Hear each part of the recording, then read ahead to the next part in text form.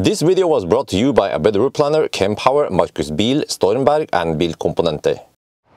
Yo, what's up? We are now at Hongqi Inlandsporten, and behind me here you see Hongqi E-HS9 Exclusive Plus. I tried it before. Well, yes, haven't I? Yes, of course, but that was the previous generation. This is a new shit, man. The old one was 99 kilowatt hour. This one is 120 kilowatt hour. Yes, EQS sized battery. And what else did they improve? We have 130 kilowatt charging. It was supposed to be like before, but we'll see. We have to test that. They have improved the speakers. So we have 16 speakers now. They improved the amplifier. So the sound system has gotten a great upgrade. I listened to it. It was wonderful compared to before. And then also we have fragrance. And I think that's pretty much it. So let me show you guys. It looks just like before. Actually, if you look at it from outside, you can't really tell if this is the new one. It doesn't even say Exclusive Plus or anything like that. Yeah, it just says E-HS9 here. But yeah, it's a Chinese car. You know, every time I see this, I'm like, wait, this is Fu Manchu. Wait, what about the front? And also the front, man. You guys need to look at the front at night, the headlights. This car is just massive. And also, yeah, the light is like this. You know, when you see this, this is also Fu Manchu. I don't know, it's just, they managed to make Fu Manchu in the front and the back. But it's a humongous car. I don't remember the length. I think it was 5.3 or 5.4 meters. And I'm 173 centimeters. Let me show you how big it is. This is the beast from the east. And then look at the back. Voila. Ooh. Welcome to the ship, or I don't know what the heck I should call it.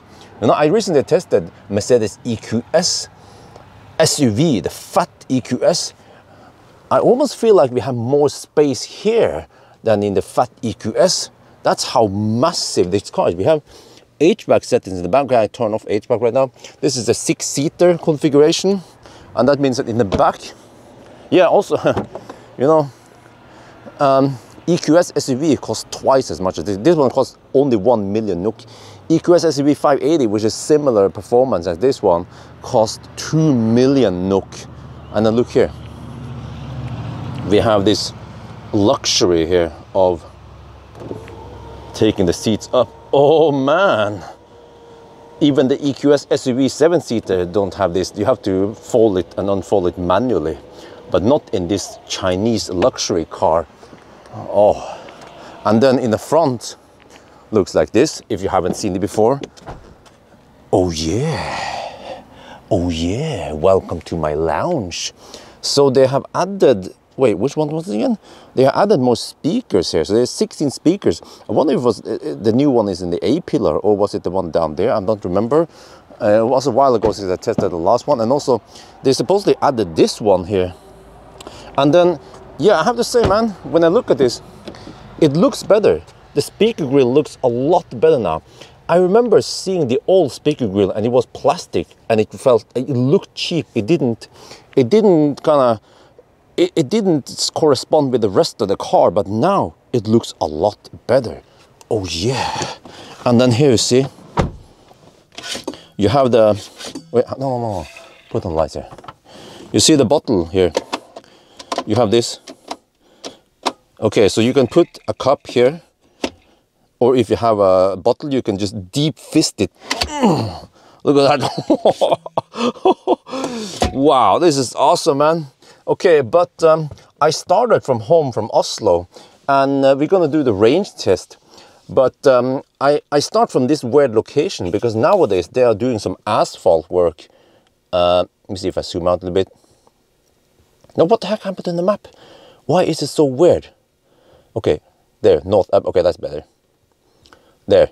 So yeah, we skipped this part here around Mjøsen because there it goes slow. But from here we can go Schnell. So we will just go here and measure the consumption, and then we also measure the battery capacity, and we can figure out the range, because I want to know, with a freaking 120 kilowatt hour battery, how many kilowatt hours available. I'm guessing around 105 kilowatt hour. So you see that from Oslo to here we drove 93.8 kilometers. Oh, maybe I can estimate the distance error, and then we are down to 74%. So we just have to drive it a little bit now, and we'll see. So I will be using comfort mode. There are different modes, but we'll just use comfort mode. Okay, let's check the weight. Ooh, front axle. Damn, that's the weight of a BMW i3. The whole car. Huh? It's lighter than before. What? With more battery capacity. Ancient Chinese secret. Well, we're on the move, and yes, I have to cruise at 93 kilometers per hour in the speedo, and then this car actually shows you GPS speed here in navigation. I checked it against my phone and it corresponds. So yeah, well, we are cruising at 90 over here. So yeah, and also this is kind of weird. I have to put the HVAC at 25 degrees Celsius. Well, actually it's not that weird anymore, because this is quite common in Chinese cars. They are just tuned differently. But in most Western cars, including Tesla, you have to put it at 21 and it will be nice and warm. But if you have it in 21 in this Chinese car, and actually pretty much all the other Chinese cars, it will be freezing cold. Yeah, all right, and here you see what it looks like at night. Or yeah, cool lights, I have to say, man, nice, it looks nice. Yeah, one thing that is not so nice is that there is no auto steer. So there's some kind of steering wheel symbol here. You can switch off this one. Is called, I can show you here in the car settings here. You go to vehicle settings, and then you have DRV and safe. And then here you have SACC and ACC. So ACC is just regular cruise control, and then this one shows up with, but the symbol here is not green. So yeah, I'll show you that if I don't touch the steering wheel, then it will just, yeah, okay, whatever. But since we are driving so slow now, then at least the car is not slowing down in the curves. But we'll see once we do the 120 test. But right now the consumption is 275 watt per kilometer. Okay, not too bad, all right. So we will drive all the way to the turnaround point at Rudshøgda, and then we go. Can we see it here? Okay, navigation here is not that easy to use. It's a little bit clumsy, but it's an 88 kilometer loop. So over here there shouldn't be any Baustelle. I mean, when work. Okay, let me explain. Yeah, I'm half German, half Norwegian, half Thai, and half Chinese. But Baustelle means roadworks or road construction, and then Stau means congestion. Yeah, and then what does the Unfall means accident. Yeah, I just know some words because I tend to travel a lot in Germany, so it's nice to know what those signs mean. Okay, let's test the sound system.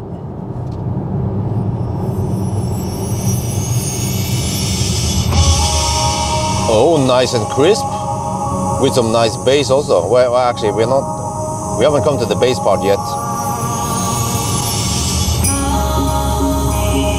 But, you know, in playback, also for radio, I hear some glitches sometimes, like it pauses for a split second. But it's very nice and clear. I like that. But I almost feel like the treble is a bit over crisp. As if when you're over crisp, I mean, like you're over sharpening an image. Yeah, I will probably turn down the treble a little bit if I would tune this.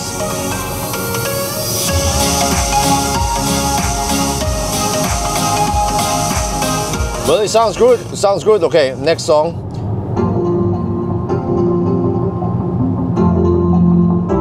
Okay, now I'm gonna listen to the bass.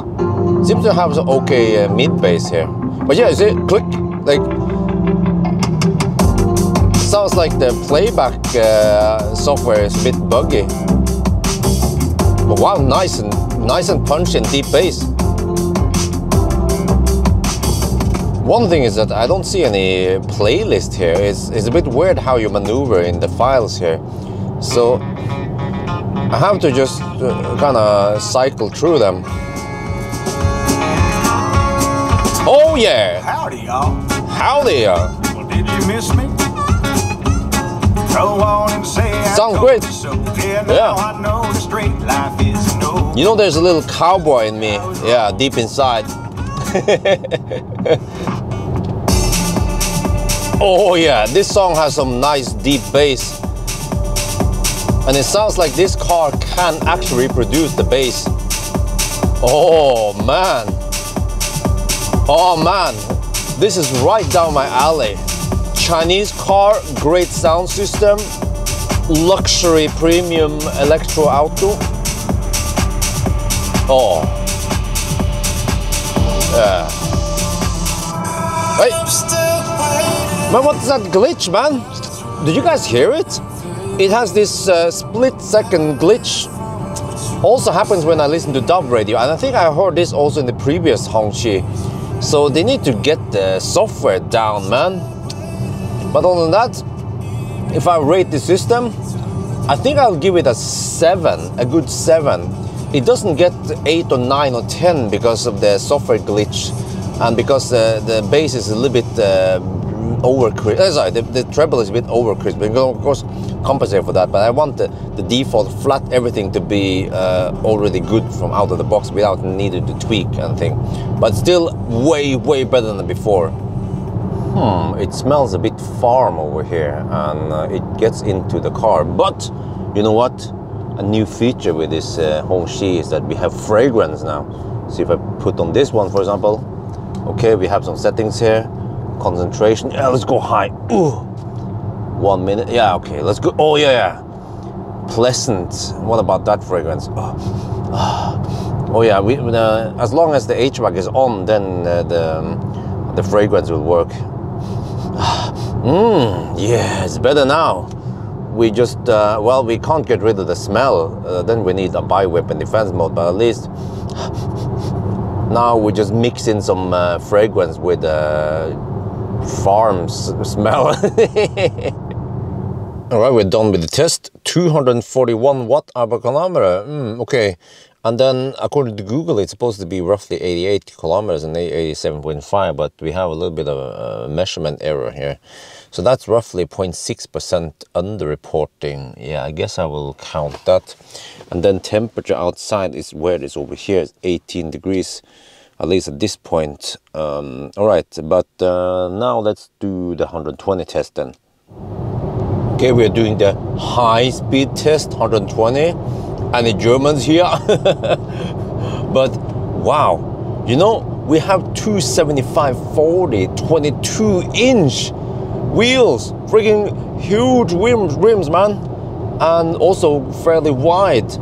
This is 1 inch bigger than the previous car I tested, and it's still nice and quiet in here. Yeah, you see here? Double glazed windows. It's built like a tank. Yeah, you don't have to pay a lot of money for German electro auto for a nice and comfy ride. You can get this one. It actually feels and rides similar to an EQS, but it's big, you know.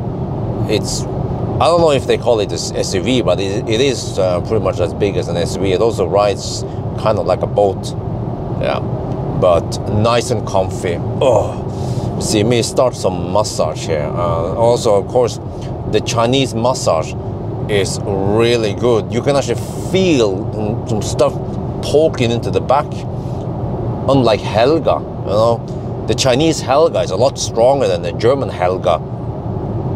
Wait a minute, there's a slight curve here, look.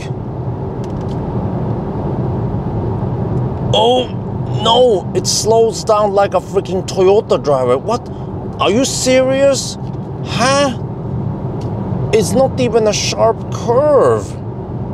What the heck? We're on the Autobahn here, the Norwegian Autobahn. Look at this. What? And it slows down. Okay, it didn't slow down there, but it slows down many curves, and they are not even half sharp. So I'm not sure how I'm gonna compensate for this. Should go a little bit faster, maybe, or whatever. Okay, it's still a Chinese car. Yeah, you get what you pay for. Look at the consumption. 380 watt-hour per kilometer. Holy macaroni! This car is thirsty. Let's not forget the drag coefficient of this brick is 0.34. Yes, you heard it, 0.34. A brick is 0.35. No, I'm just kidding. But yeah, that's why when you go schnell, then the consumption goes through the roof. Oh shit! Look, just a reminder that we are still in Norway. There's a classic Ioniq hugging the left lane. He's been hugging the left lane since before Hamar. So yeah. What, did it slow down now suddenly? But as you can see, there is no traffic in the right lane. Well, except for me. So yeah. Norwegian left lane hugger club, man, they never take vacation. They're always present everywhere. Day and night, doesn't matter. Just want to hug the left lane. Wait, now he slows down. What the heck? What's wrong with him? He slow poked me earlier, but then suddenly he's okay. Well, I'm just gonna do my test, right? Not sure what the heck you are on about, but yeah. How about using the right lane if you want to slow poke? Or no? Okay, whatever. Welcome to Norway. All right, we are done with the 120 test. 326 watt-hour per kilometer. Well, it is what it is. The beast from the east. And here you see why I cannot test in this area, because we have lower speed limits and oh, what the heck, man? Freaking cones knocked over. Yeah, okay. But yeah, so they are resurfacing here, or slapping down some new fresh black asphalt. So that's why, oh shit, more cones knocked over. I think it's those trucks knocks them over. Well, yeah, so that's why we have to test further north for now. But they will finish this in a couple of days. We are getting close to Dal, and we are almost out of juice. And at 6%, it did what most, well, actually, yeah, what most Chinese and Japanese cars do, which is to stop showing estimated range. I know I have roughly 20 kilometers, well, maybe 15, yeah, 15 kilometers of range left, but they just stopped showing it. Same with, yeah, the Chinese, no, yeah, Chinese and Japanese cars, they do that, but not Korean cars, fortunately. We have arrived at Ioniq, and this is the trip.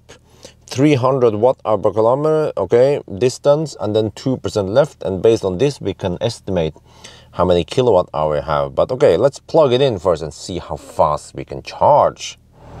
Oh, we're getting only 98 kilowatt. It's supposed to take 130, but this car has no preheating, manual preheating. I don't know if it even preheats before fast charging, but we've been hammering it for the last hour at least before we came here. So yeah, and there's also, it's 18 degrees outside, so why are we cold gating now? Ich weiß nicht. But okay, anyway, I will wait for 10% and then I reconnect and then I do the charging test. This is the setup. See, I have a tripod here. I place the car here, and also it's good to do now. It's 4 in the morning or at night, so the sun is, when there's no sun, fortunately. So otherwise it'll be kind of bright here. So yeah, let's wait a little bit and then reconnect. Okay, I crunched some numbers here, but we see that the consumption at 90 kilometers per hour was a lot higher today versus the previous test with the other version, the old version. And then in the 120 Tesla was not that much difference, but we have fatter tires and bigger rims this time. That could be the reason why there's some difference here, because the weather seems to be similar. And then when it comes to net capacity, we have whopping 109.2 kilowatt hour. Wow, so that's good, but there's still a whopping 11 kilowatt hour buffer here somewhere. Okay, well, but at least this we have pretty good battery capacity. This is the second highest one. It's even beating EQS, but then not as good as Lucid Air. Okay, but because this car is so thirsty, then the range is not that great. Yeah, even after the increase, you know, just like when I tested the Fat e-tron, the Q8 e-tron, they just brute force it. They put a bigger battery in there, and then they charge a little bit faster, and then you get more range. But if Hongqi wanted to improve the range, they should try to make the car more efficient, maybe make it more aerodynamic, maybe improve the drivetrain efficiency a little bit, and then you can achieve great range. But maybe the Chinese people don't care, just slap down a bigger battery. Somehow they managed to make it not heavier. So, okay. But yeah, I guess if you drive around with this Hongqi, you don't care too much about efficiency anyway. It's doomed to be thirsty. It's even thirstier than a Fat e-tron. Think about it. But it also has plenty of space. So yeah, I think that's going to be it for now. I hope you guys enjoyed this video. As always, thank you for watching, and talk to you later.